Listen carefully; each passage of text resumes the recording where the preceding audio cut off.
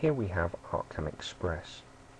When you start the software up, you have the ability to open a new model, open an existing model with your recent files, upgrade, or to upgrade additional modules within ArtCAM Express. To find out more about modules and ArtCAM Express, visit www.artcamexpress.com. In this demonstration, we will be taking a look at this example here, a bitmap image created of two colours. Just dragged this into ArtCAM Express. Once ArtCAM Express is open, the model is firmly in place and we have the original image height and width. But I'm going to adjust the image size and make it significantly bigger. I'm going to make it a width of 600mm wide. So quite a big piece this will be cut from. So now it's imported, I'm going to look at vectorizing this. So I'm going to look at the quality of my bitmap, and I'm going to open my bitmap to vector tool. Now if I had multiple colours, this is very likely from JPEGs, you would select the reduce colour, and you may find you have 256 colours. In this case we only have 2, so there's no need to reduce, because if I just selected create vectors now, close this button, we will find that we have multiple vectors created for me. Now these are the vectors we're going to machine. So firstly, I've selected the outlet. I'm going to come up to this icon here, which is the group icon. I'm going to do it with fine fashion. I can also right click and select group, or I can use the shortcut key, which is Ctrl G. I've done this by mistake, so I can actually right click and ungroup vectors, and do it again with missing this section here, and I can group the vectors together. So now my texts are all grouped separately. Before I go ahead and machine these vectors, I want to change this retro style text. So I'm going to select it and press delete. I'm then going to draw a circle somewhere in the middle, close enough, and I'm going to drop it there, and I'm going to right click and center it within the model. Now if it's not quite large enough, you can press the T button to transform. You can actually scale this if you wanted to. I'm using Shift and Alt to preserve the ratio, the aspect of it, or you can use the slider bar or the width. Now to put the text on here, I'm going to select this text tool here, and I'm going to call it vintage. I'm going to make my size 90, but first of all make sure it's selected and 90, and select done. With this text and the shift key and this vector, if I come to my wrap text around curve, we can see it quite clearly places it around my curve very nicely. So I've placed it on my curve, I'm selecting OK and deleting that original vector. So this is the design side done. So now it's looking at machining it.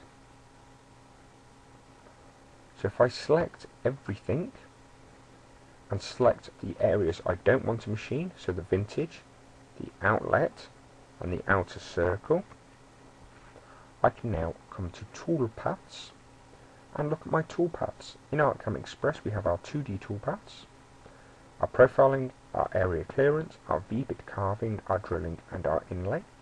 We also have our 3D toolpaths, which is our create machine relief and our laser toolpath. But in this case I just want area clearance. The area clearance is also known as pocketing.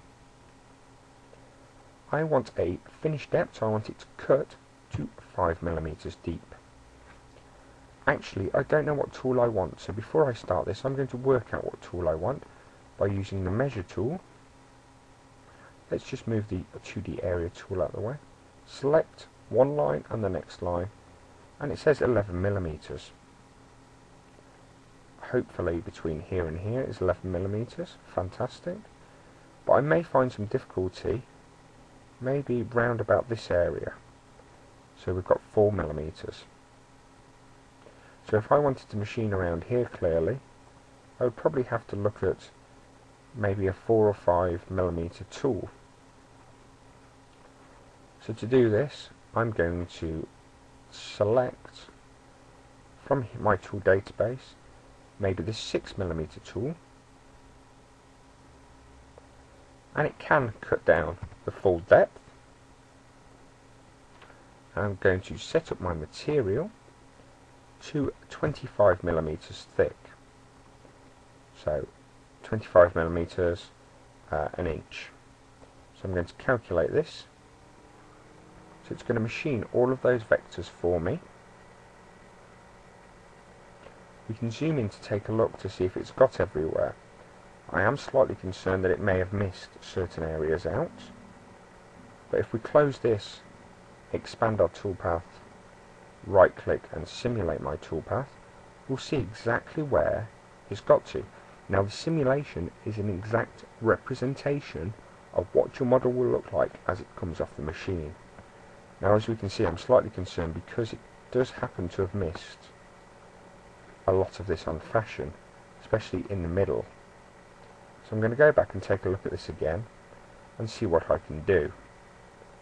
Well, if it has done that, I have the option of I could profile around this if I wanted to, but it may still miss out that 4. I could use a smaller tool by opening it, which may be a good solution, or I could do something slightly different. I could offset the text and machine within that area itself, but in this case what I'm actually going to do is open the toolpath back up, and I am going to remove that and add a smaller tool, and I'm going to recalculate to see what happens now. I'm hoping it gets closer in the 4. If you were to purchase a module, you can actually add more than one tool to this list.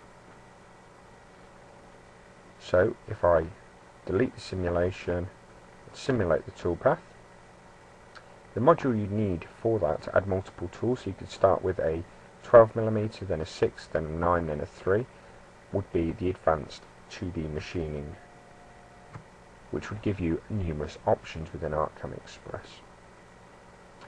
Now as that's done to how I would like it, I am slightly concerned that I did notice that the S and the E were joined up.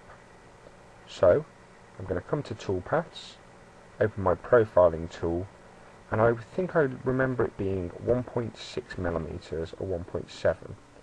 So if I use a 1.5mm tool just to cut round the edge, as we'll see here, and simulate that section, we'll see we have the area cut out and much cleaner text. I have 2 strategies left to finish this off. Firstly, I want some VBit text. So vintage and outlet, if I select my VBit text, I'm going to make it 4mm deep.